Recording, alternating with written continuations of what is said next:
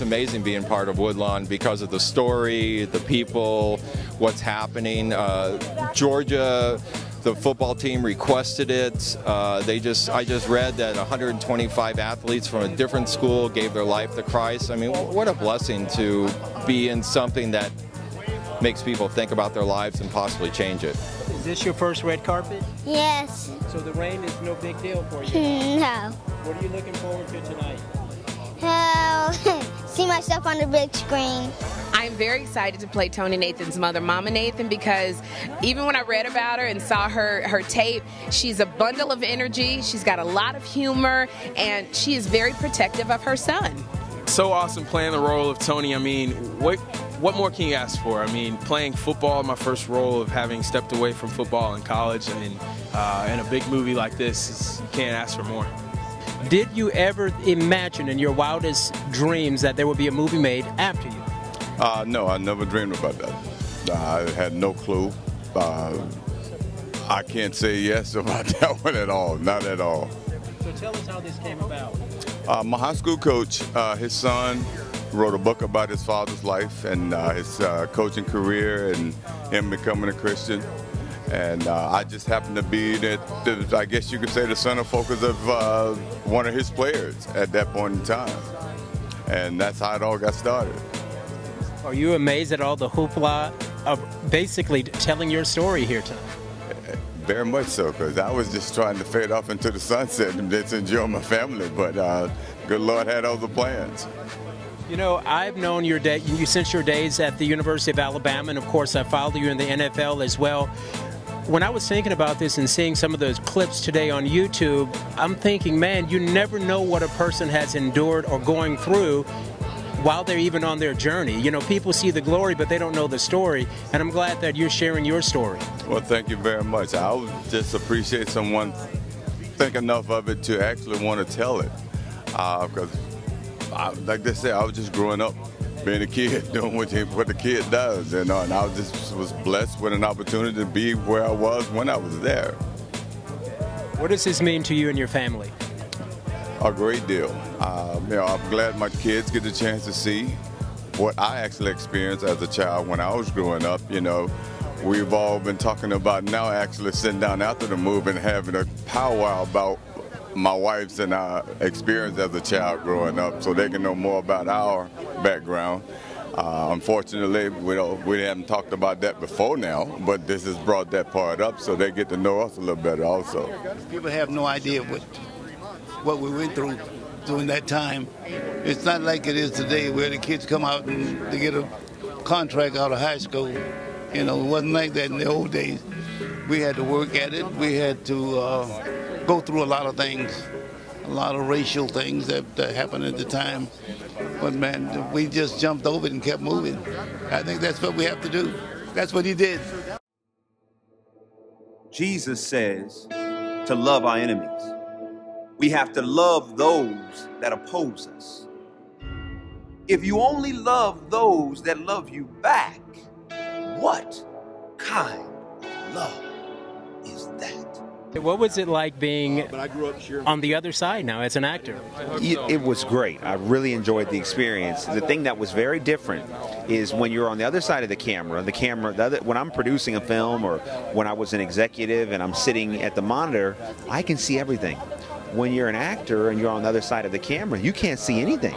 So you have to really trust the director and, know what they're doing, because, you're out there like flying without a net. So it was a great experience, but it was also scary.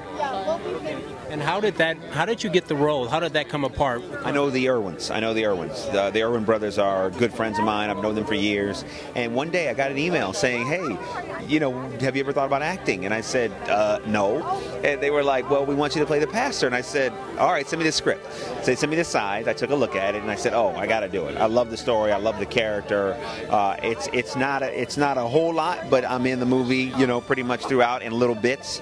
And each sermon is kind of there to help remind the audience of what's going on in the story. And then there's a really powerful moment where the coach of the football players comes into the church, because I'm the pastor for the coach, I'm the pastor for the players, and he comes into the church looking for the same love that has changed the lives of his players. I love it, and I hope the world gets the message of love and faith, and that you can change the world one person at a time. This film is going to touch on a little bit of everything, you know, from faith and, you know, racial tension, things of that nature. Was Tony Nathan one of your heroes growing up? You know what, I really didn't know much about football. I wasn't into football growing up as a little kid. I mean, everybody played a number of sports, so I didn't really have any per se football, you know, heroes. But again, everybody knows the impact and the athlete that Tony Nathan was, and so for me, again, like I said, I'm just excited to watch this film and see exactly what I missed.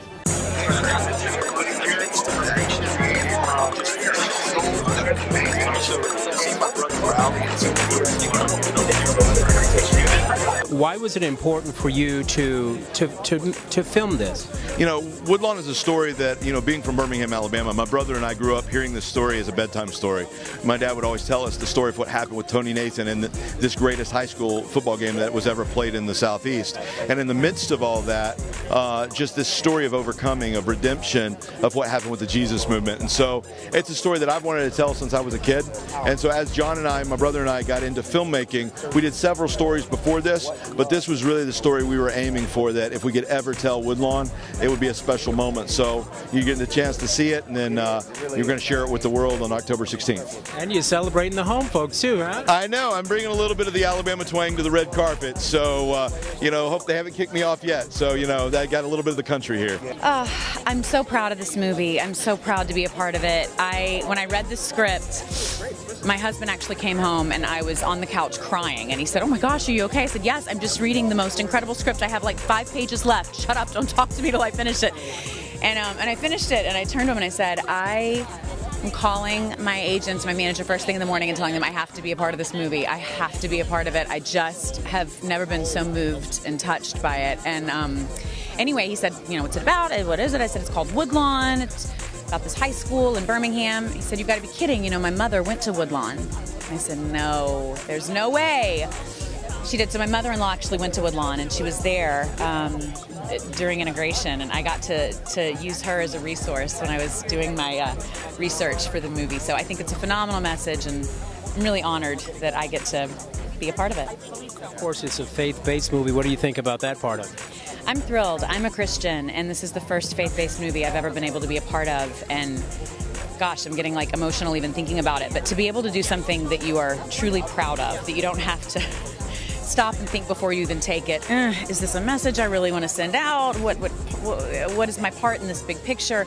To just know I'm honored to be a part of something that I'm really proud for this to get out there. I can't wait to see it. I haven't seen the final cut yet, so I'm so excited to just see it. I know my parents go to a really large church in Memphis, and I think they've already sold out and bought an entire movie theater on opening night. They're bringing everybody, and the preacher's going, and it's really thrilling. Well, it's exciting to be here because it's off our tree as far as football history is concerned. So to get a chance to come here and just see something that's based off of something that you were involved in 45 years ago is an honor and a pleasure, and to get a chance to meet the people who are part of this wonderful film is also a pleasure. Well, you've heard the interviews here from the red carpet for the movie called Woodlawn. I'm Eric J. Chambers, and this is The Cut. I can't. I mean, I play for a team that doesn't even want me. Anybody like me? I'd like to have a meeting with your football team. I've seen things all over the country. Well, you and I can see that meeting. Do something about this. It's not my fault, Owen. Trying to coach football. He's bigger than football. What would you say if I told you it doesn't have to be this way? What would you be prepared to do? I'm asking you right now to stand up and make a decision, to change, to forgive, to be forgiven. That's how much God loves you. What just happened? Look at me. I'm proud of you. Win or lose, you my son. The good book says, without a vision, the people perish. I say, go give it to them. How many black players you got? Not nearly enough. Why you see that changing? Because it's time. You know the difference between you and these people? They're cowards. And you ain't. Nobody out there knows what's happened with this team. But when you win on this day, they will! They call him Touchdown Tony Nathan. He's homegrown, right in Birmingham. This is your moment. This is your time. So you go and take it. You go and take it.